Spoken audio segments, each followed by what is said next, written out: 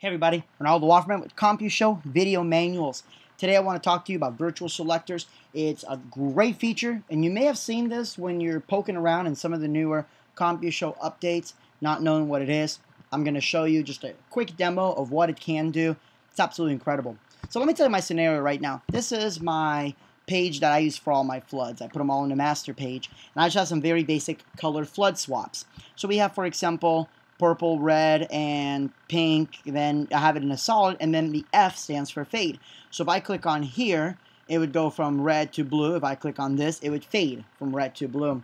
I wanted to just assign all of them to the buttons right here. The problem is I have the first row, 1 through 6, being used. So I have 7 through 32 free, but there's more than 32 buttons in here alone. So that'd be kind of difficult. So then I thought, okay, you know what? I'm going to make this the solid colors, and then I'm just going to go back because I already have stuff assigned to page 2. See how it recalls my InnoSpot Pros? So I'm just going to bring it to page 16, and page 16 will control fades. But I already have my strobes and a couple other things assigned to page 16. It also recalls some things from Media Master Express. So that exactly wouldn't be the best idea. So how could I do this? Well, looking back, I thought, man, wouldn't it be cool if CompuShow had a shift button where I can say, if shift, then this button does this, else it would do this, right?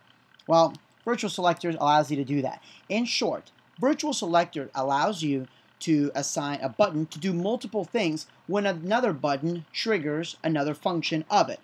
So let's go ahead and set this up so you can see what's going on. I'm going to use buttons 7 and 8. And I'm going to have 7. I'm going to go into my General tab. So I just right-clicked on 7 to open up my options. There's nothing on Live. We're going to go to General. We're going to open up the little star. And we are going to choose Virtual Selector. Now here, we're going to click this button. And we're going to click New.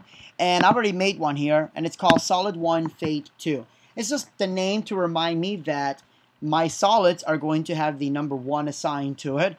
Fade is going to have a number assigned over here. We call it state, okay? So solid fade 1, we're going to assign number 7 to be solid, basically ID 4, state 1.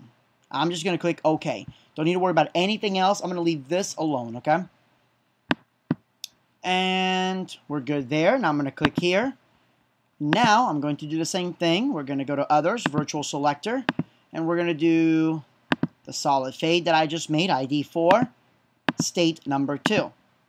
Now when you look at it, it says state 1, and then if I go back to the 7, it says state 0. Simply because 1 is 0, 2 is 1, 3 is 2. Okay, I know it's a little confusing, but hopefully you'll get what I mean. So again, state 0, state 1, basically 1 and 2 are selected. Now let's go ahead and now we're going to map, like for example, number 9 is mapped to this one here already. So I'm just going to do the red and blue as an example for number 10. So right now there's nothing there, which is good. It's empty. So I'm going to right click and we're going to do button activation 10. Done. Okay. We're going to close that for a second. And now we're going to do the fade again. And we're going to do button activation 10. Done. Now what happens is, of course, if I push 10, this is going to select the most recent one. It's not going to select either or. Okay? So now I'm going to go to the first one, which is a solid. And see where it says Virtual Selector Name and State?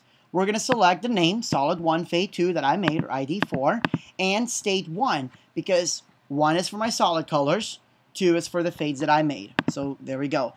This one is going to be the Solid 1 Fade 2, and we're going to do State 2. Now watch what happens. Okay, so now I'm going to select 7. Remember 7 that I assigned on state 1, which I assigned to the solid color, right? So when I push number 10, it activates my blue and red one. When I go to 9, it's the one that I pre-programmed, which is the red, yellow, red, pink, and purple. But now I'm going to select 8, which I assigned to do the fades. And now you'll see that it does the fade. That's why I made the F on them. 7, back on again.